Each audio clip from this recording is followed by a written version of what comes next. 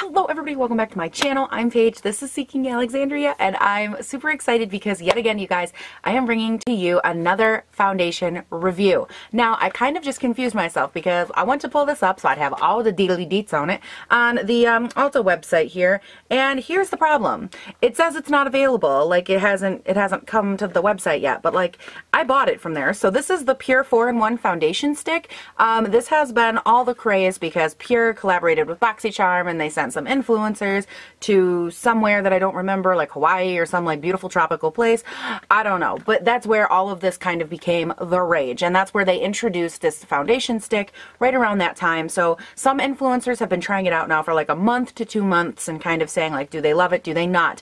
And I gotta be honest, you guys, I've talked about this before in actually one of the most recent Get Ready With Me's I did, where I told you guys I've been playing around with my Hourglass vanishing stick because I saw that this stick right here, as well as some other brands, were putting out a foundation stick, and I realized that I really needed to figure out, you know, what I love about them, what I hate about them, and kind of reacquaint myself with that stick in particular because it's the one I had in my drawer. So I've been doing that, so I kind of know like what I love, what I hate, and I've explained that, talked about that a little bit with you guys for that one. So I kind of wanted to come on here and start playing with this guy a little bit on camera, and of course, as you guys know, I will definitely be doing an update on this because it's a foundation stick, and these are a very interesting breed. These are like the wallabeast anteater thing of the foundation world. Like, they're weird, they're different, they're like that thing that people are like, what the hell? Well, I love it, I don't. They're very polarized in the makeup community. That was probably a really poor anteater wallabeast. That was probably a really poor way to, whatever. You know what I'm saying. So, you guys, I just kind of want to dive into it today and play around with it a little bit. I'll be doing about a 7 to 8 hour wear test, which I think is pretty decent, especially for like one of these to kind of go in and see what we think. So, in my last foundation review video, one of you guys actually said that you liked the idea of me going in with 2 different primers just to see if it made a difference, if it didn't. And I thought, because this is a stick foundation and it's weird like already, why not? So on one half of my face, I'm going to do it the exact same way I did before with the Peter Thomas Roth Skin to Die For, which I think that's focused. I don't know. And then on the other side, we're going to go in with the Too Faced Hangover RX Primer. Again, this is more of like a water-based-esque situation, where this is more of a silicone dimethicone base. So this one is meant to keep you matte and kind of smooth over and in your pores. Well, this one is meant a little bit more for the hydrating side of things. So I think it'll be kind of cool to do, you know, one side this side, one side over here, and see if that makes a difference or not. Now, as far as what this says on the Ulta website, and again, I apologize because I thought these had already launched, because I did buy mine from Ulta like a week and a half ago, but maybe they just had like a pre-sale or something. I don't know. But this foundation stick is $34, and it's actually really cute. Here, why don't I actually take it out of the box? That'd be cute. That'd be so cute, dude. So this is the packaging. As you can see, it has the name Pure on it right there, but it has like this really nice, like, is this 8? 1, 2, 3, 4, 5, 6, 7, 8. Yeah, it has a very nice octagonal. Before I said octagon, I didn't want some people to be like, girl, that's not octagon. Where'd you learn how to tell your sides? But it does have really beautiful packaging. It is a twist up, and according to the website, you get 0.3 ounces, which is correct here. I'm going to go ahead and swatch it. I picked this up in the shade Porcelain, which is the second darkest shade. And the reason I grabbed it in the second darkest is because the lightest one, I didn't have hardly any swatches to compare it to. So I just kind of was like, oh, Porcelain. The other one looks like it could be a little bit too light, which I don't know why I would think that, but neither here nor there. I do want to swatch it, though, against the Hourglass stick. This is in the shade Alabaster, and this shade, shh, I'm very busy. This shade is actually a little bit too light for me. So actually, wow, those are very similar. What is wrong with you people? Do you not hear me when I say I am busy? But as you can see, this down here, this is the Vanishing Stick, and this is the Pure Stick. So these are actually very similar in color. It looks like the Pure Stick might have a little bit more of a pink undertone to it. I don't know, maybe if I hold it back here, you can see a little bit, but like honestly, very, very similar. I do just kind of want to swatch them out a little bit, like move them around with my finger. It feels like the Vanishing Stick might be a little bit creamier, but overall they both feel pretty blendable, and if I blend them together, honestly, they're both dang near the same color. Like, I mean, you can't hardly tell a difference. So, if you are Alabaster in the Hourglass, you very well might be Porcelain in this one.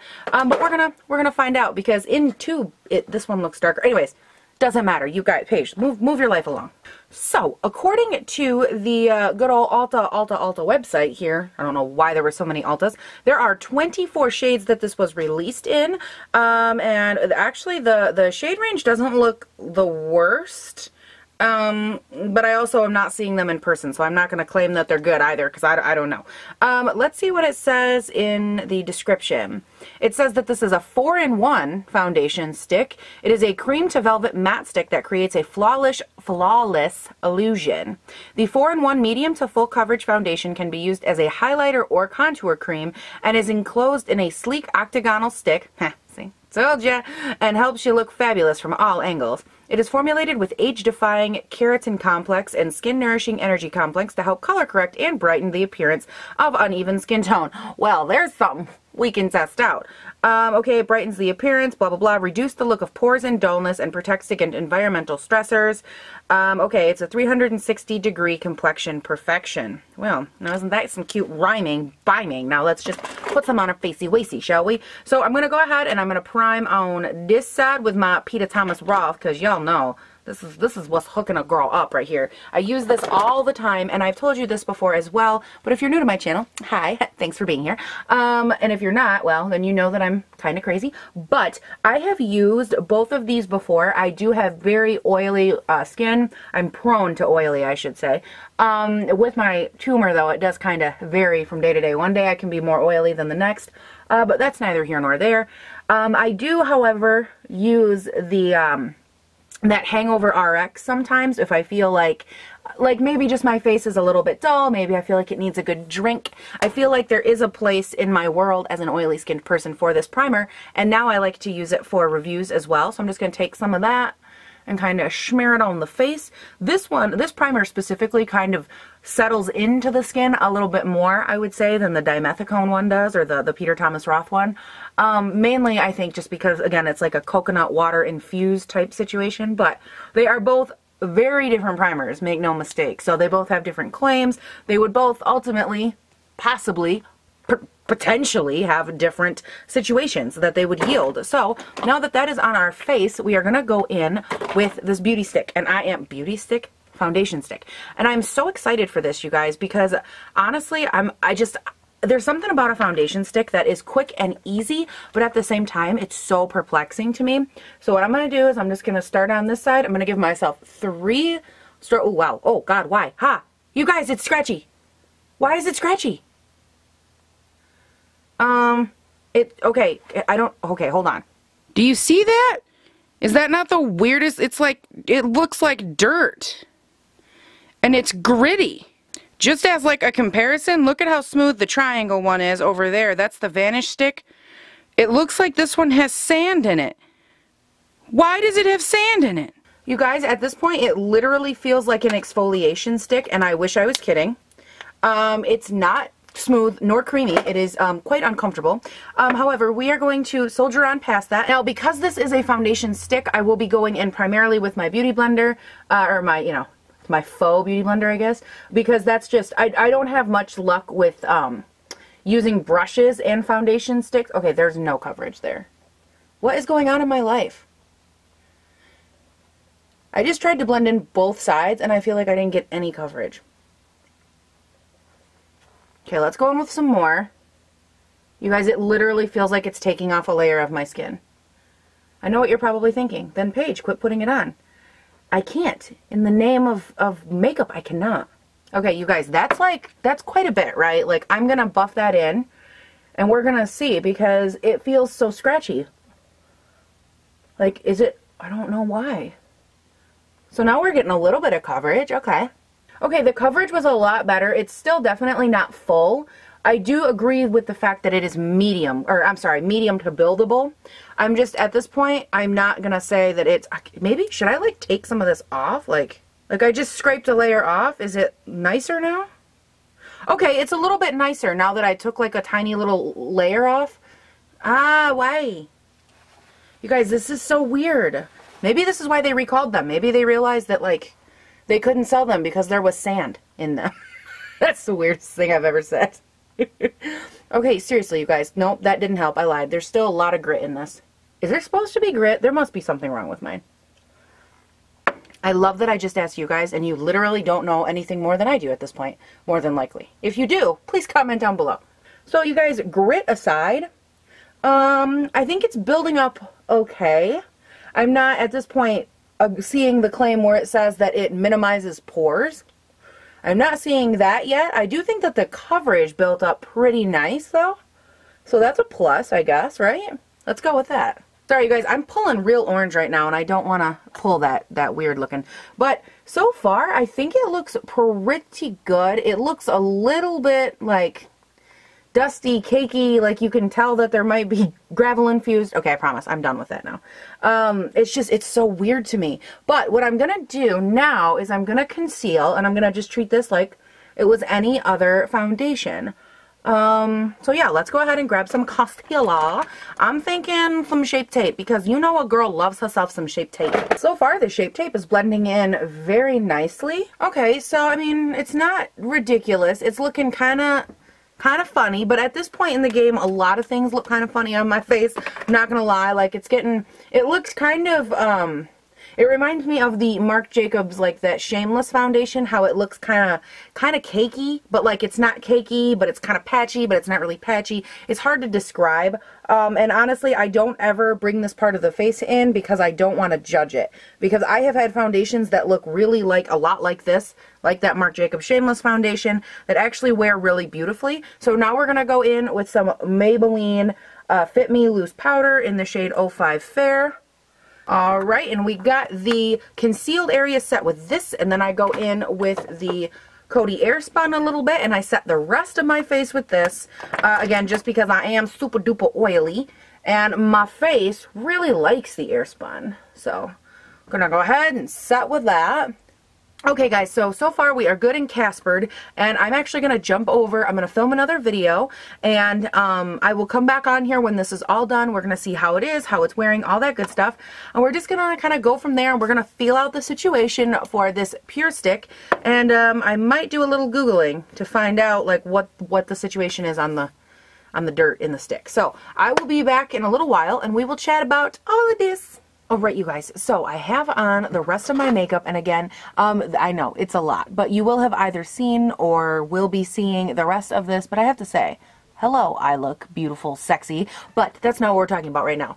As far as this foundation, you guys, it has been on my face so far for about 3 hours. I've been filming for a while. It is not, like, it's very cakey on the face so far, and again, you guys, I don't know what's going on here. I feel like it's very chunky, and I can't help but, I'm going to let it wear, obviously, throughout the rest of the day. I'm going to come back here in probably now only 4 or 5 hours, and we're going to feel it out together, but I just feel like it's really settling and just, ugh. But again, we're going to give it its time. Every dog gets its day. We're going to see how it wears, if I like it, and give some final thoughts on it overall.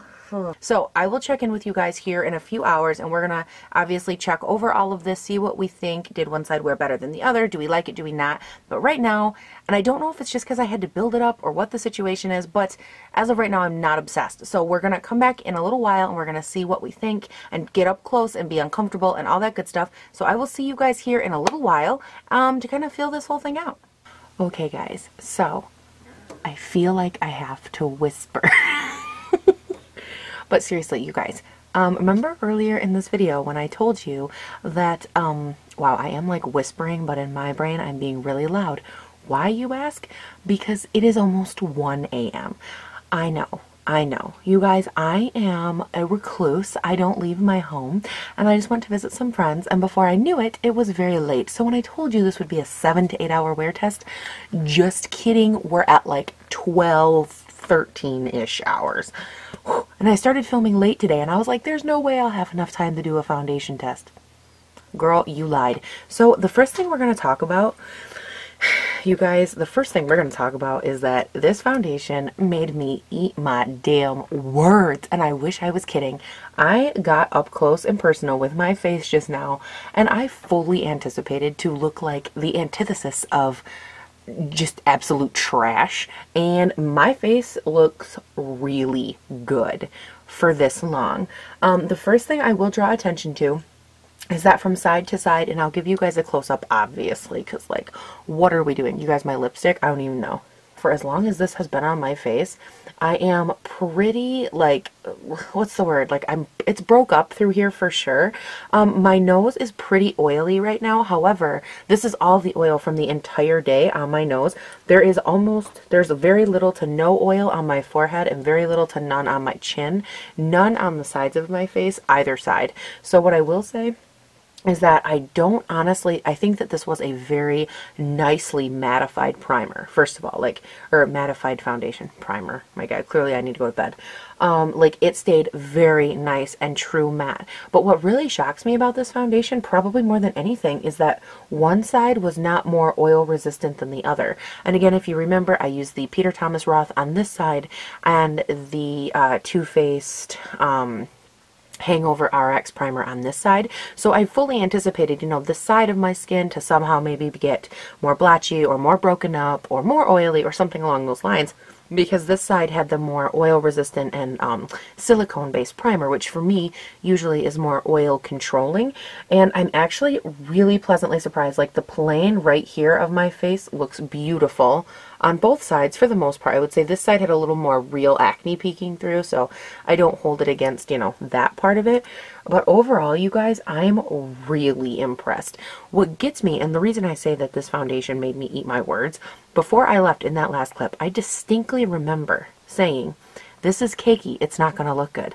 And I looked at my face at like hour 5, 6-ish, and it looked beautiful, like airbrushed beautiful. Under the eyes it looked beautiful, on the skin it looked beautiful, like it looked stunning at 5 or 6 hours, and I was like, wow, I didn't anticipate that. And then throughout the night as it progressed, I'm just continuously wowed by how like beautiful this looks. I don't want to keep screwing around. I'm going to pull you guys in. I really want you guys to see the up close, and just keep in mind that this has been on for like 12, 13 hours, which is way longer than any foundation should be on. So let's just zoom in. So let's start off by giving you kind of a head-on comparison here. You can see this side, of course, over here is the Peter Thomas Roth. This side over here is the Hangover RX. So, I mean, as far as like overall pores look, I'd say that both sides look about the same. The amount of oil on both sides is about the same. Not that you can really see that on camera. If we go to the forehead, also about the same. I mean, I feel like the texture is about the same. This guy, he got a little hungry. He had a little foundation snack, but nothing worse than I've seen before.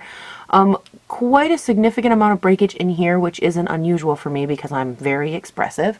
And then again, foundation breakage around the mouth, pretty common for me. Oh, I like that. That looks good. The lips are looking so good, you guys. Let's make out.